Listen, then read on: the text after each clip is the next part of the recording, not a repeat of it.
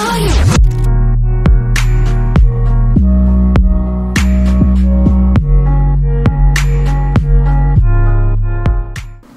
guys, welcome back to another tutorial here on the channel.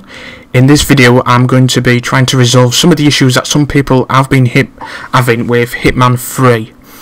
So a lot of people in the video that I did before the series, a lot of people have been saying in the video that I did before the series was how to carry over your progress from Hitman 1 and 2 to Hitman 3 tutorial.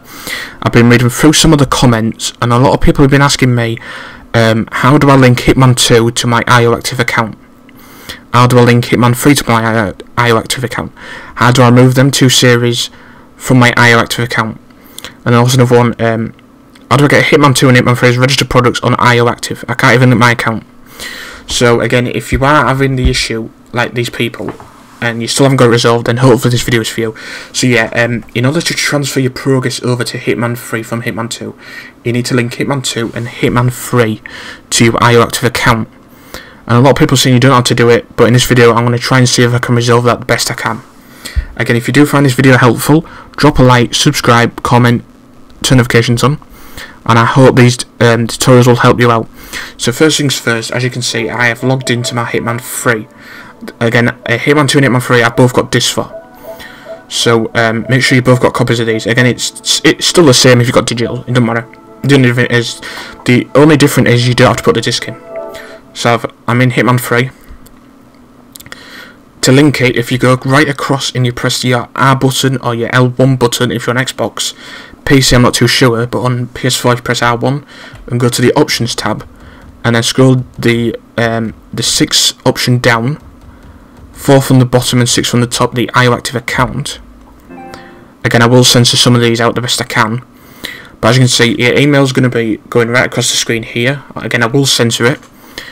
And make sure that you've actually signed in and submitted it. Again, keep refreshing it just to make sure if it hasn't. Once it says signed in, that means you're good to go. Now again, make sure, and again, once you've seen that your email's actually signed in, your next step is obviously head towards Hitman 2. So again, I'm going to skip this gameplay now, and I'll see you guys once I'm in Hitman 2. Okay, so guys, once you've put the disc in, or you've loaded your Hitman 2 version, again if you're on disc like I have, I've put the disc in, we're going to do the same process we did with the Hitman 3, making sure that your email in the options tab is logged in with your IOInteractive account. So again, make sure you go into Hitman 2 itself. So again, when Hitman 3 went to options, we're going to repeat the process we did with Hitman 3 in Hitman 2. So with Hitman 3 I went to options, so again in Hitman 2 once you put your copy in, go to options. Scroll down, this is going to be the same position, so 6 from the top, 4 from the bottom. Go to IOInteractive account, IOInteractive account, and as you can see my account has been linked with the same email as Hitman 3. So I'm making sure that both copies of Hitman 3 and Hitman 2 have both got the same email and they're both linked. So again, hit refresh if they haven't. Again, make sure they're greyed out, which means they're linked. So that means my copies of Hitman 2 and Hitman 3 are linked to the same account. So now I'm going to move over to my dashboard on my PC. So guys, and now I'm on my PC dashboard. What I'm going to do is I'm going to show you how to remove both games from your profile in your IOInteractive account. Now I just want to clear something up if some people is probably having the same or thinking the same thing as I am.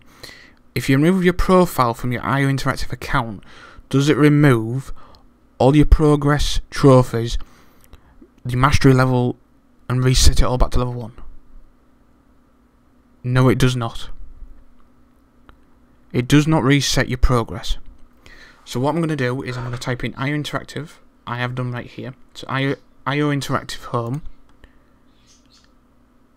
Again, once you're at this page what I am, if you come up to your IOInteractive account in the top right, and as you can see, I'm going to censor a lot of this out, but you can see you've got your profile, which is your nickname and your email, you've got linked accounts, and you've also got registered products.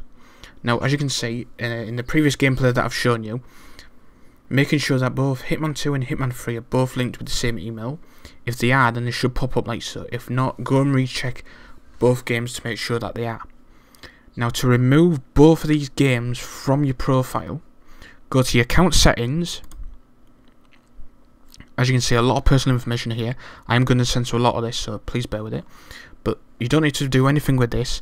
If you come down to the third option, it says linked accounts. It was your PlayStation or whatever you've logged in with, such as your Xbox, your name as well. And if you click on the X next to the date that you've done it, as you can see, it will say the date what it's previously added. If you press the delete option, it will say remove this account from my IOInteractive account. And just press the tick box and hit confirm and delete link. Once you hit confirm and delete link, it will remove your Hitman 2 and Hitman 3 linked products from your profile. And if you refresh both games, it will ask you to re-sign in again, which I think I'm going to show you in the next gameplay. So I'll jump back over to my PS4 and I'll show you that in the next gameplay.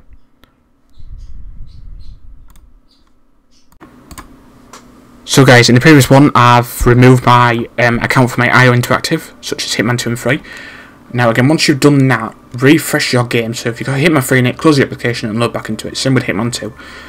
Again, load back into Hitman 2 or Hitman 3, it's your choice of whatever. I've just done Hitman 2 for an example. So again, close it just to refresh it. And if you go right across to, again, the options tab, IOInteractive account, it says no email has been found. You need to enter an email, sign up for a free IOInteractive account, and unlock free suits to hit into Hitman 2.